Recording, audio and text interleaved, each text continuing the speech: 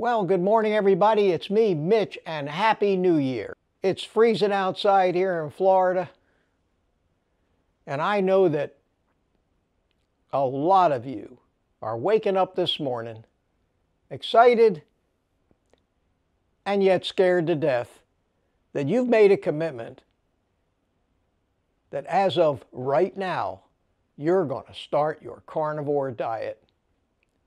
And you had your last hurrah after all that holiday eating, whether it was big cheats or little cheats. Today's the day, my friends, so I am here to help.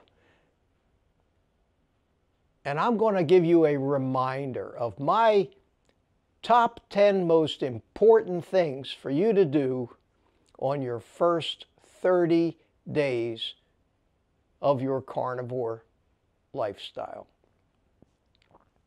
or your new carnivore adventure, however you want to think of it. And it is going to be an adventure. Might be the best thing you ever did for yourself in your entire life. I know it was for me.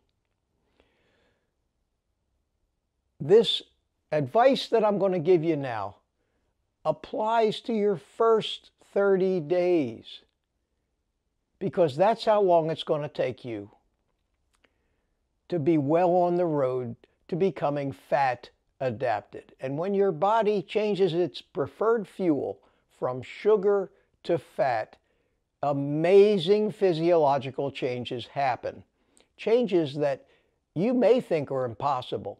Changes in the reduction of your cravings, in the reduction of some of the symptoms of your chronic illnesses, reductions in pain.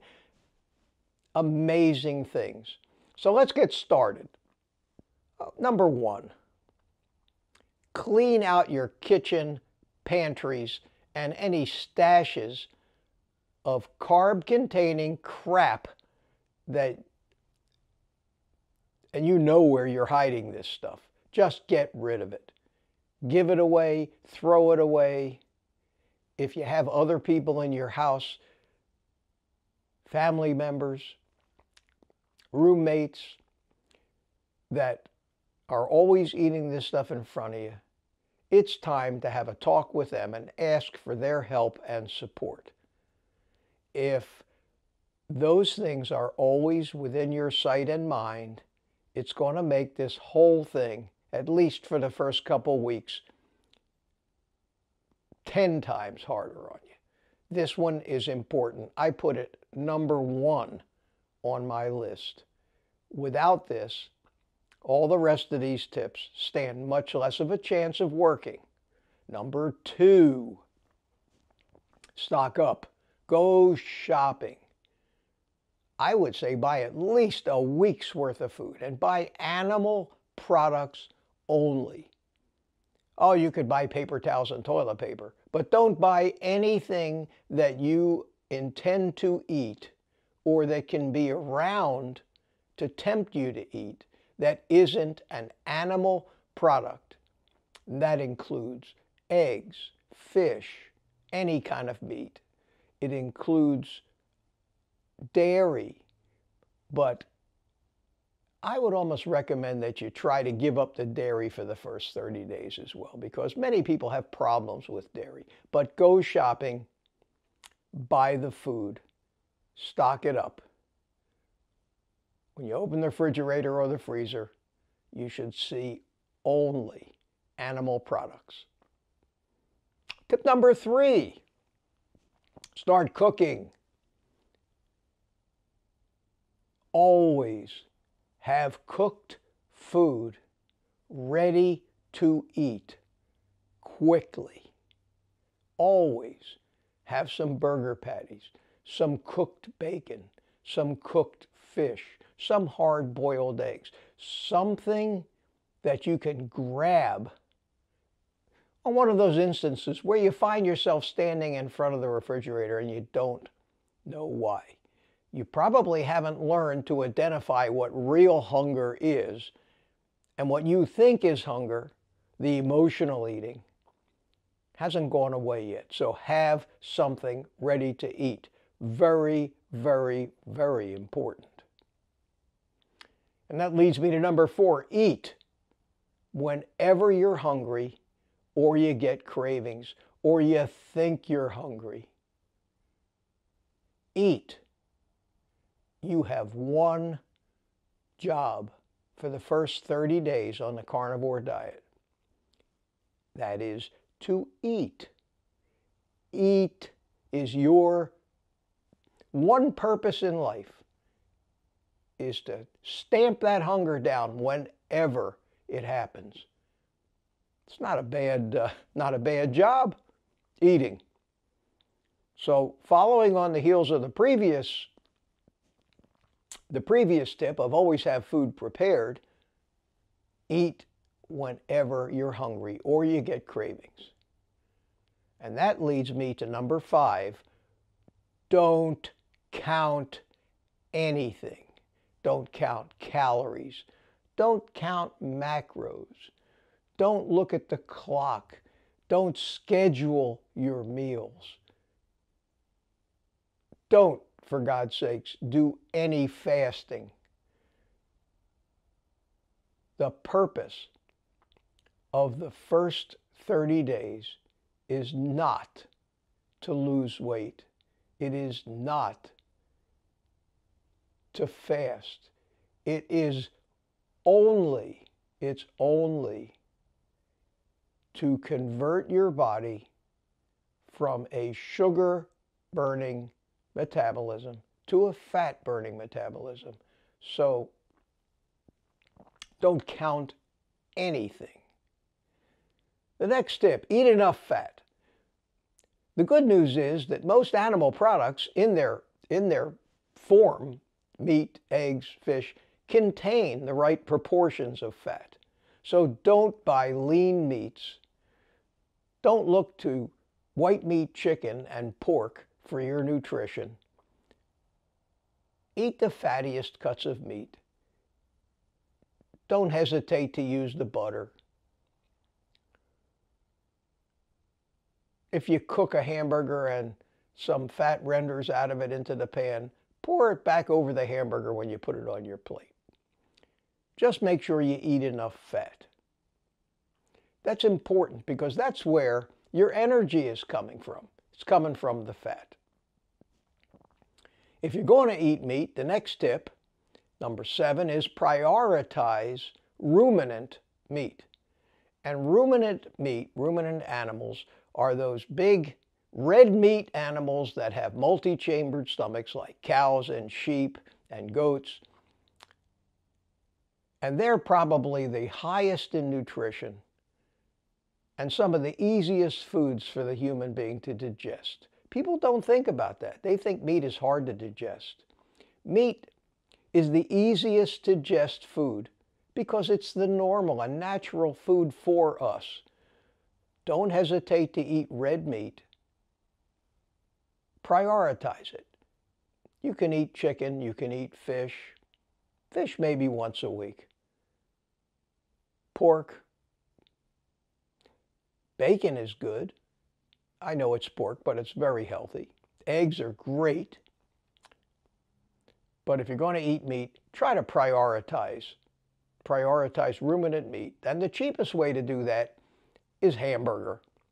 And if you do eat hamburger, make sure it's at least 80-20, if not 70-30% fat to lean. Again, pour the rendered fat back over your food before you eat it. The 8th point on this list, and this goes more towards psychological problems, and that is avoid triggering situations for 30 days. Tell your friends you can't make it to their party. Tell your family that you can't be going out to eat every night. Tell yourself. Don't watch the TV commercials flaunting the fact that you're addicted to the products they're selling. Isolate yourself if you can. and avoid situations that you know are going to remind you of the food you're addicted to and trigger those cravings. Because once you're triggered, it's very hard to fix it from there and stop. Step number 9, stay hydrated and take electrolytes. Your body's going to be dumping water as you convert from a sugar metabolizer to a fat metabolizer, so stay hydrated. Don't drink too much water, but for God's sakes, drink whenever you're thirsty, and water is best. And along with that, you're going to be losing electrolytes too, so make sure you take your electrolytes. And we've got many other videos about that. Stay hydrated, take your electrolytes. Now, I saved this for number 10. This is the hardest part for most of you. And it's the hardest part because most of you are entering into this carnivore lifestyle with absolutely the wrong priorities. And that priority is to lose weight and become more attractive. Now, I understand that. I understand everybody wants to be thinner and prettier. And that's okay. Put that motive on hold for 30 days, can you? And I mean, this is so important. If you don't put that motive on hold, you will sabotage all your efforts. We've seen it over and over again. The main priority is not weight loss. The main priority is giving your metabolism an opportunity to return to its prioritized metabolic state of using fat for energy and not sugar. It's a sugar cleanse. When your body gets back to burning fat is when the magic starts. And that's when the weight loss and the healing begins. But you have to donate the time away from prioritizing those things to allow these metabolic pathways that have been dormant for most, if not all, of your life to start working again. And that takes at least 30 days. So for the first 30 days, hide your scale. Put it away. If you think you can't control yourself about having to get on the scale, give it to somebody to hold for you. Deny yourself access to your frigging scale. And this is easy to say, but for some reason, people can't do it.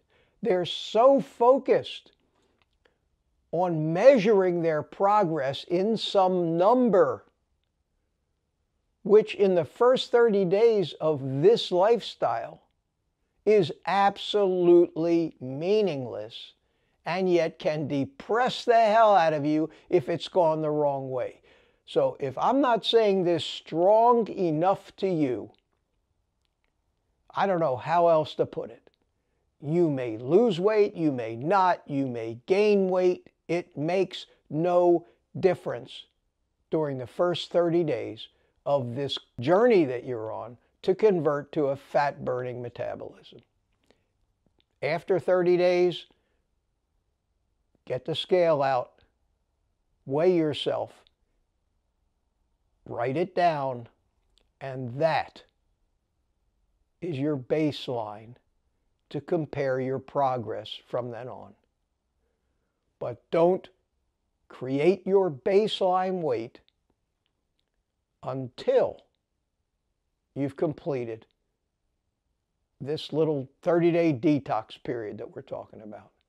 Also at the end of 30 days, take your measurements and write them down. Your waist, your hips, your arms, your legs, you know how to do that. And that becomes your baseline to gauge your progress, because that can also be frustrating for you down the road. You may not be losing weight, but the reason is that the diet isn't working. The reason is you're burning your fat and putting on muscle, and it's not showing up on the scale, but that has just ruined so many people's confidence and enthusiasm in their diet.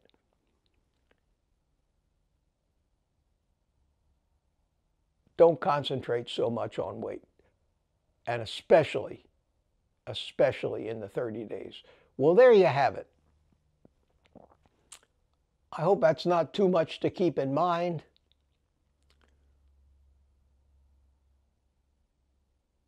You may or may not do all or any of these, but in my own personal experience and the experience of people that I've watched go through beginning a carnivore lifestyle, these, I think, are the most important 10 things to keep in mind. And we'll come back and revisit this at the end of January.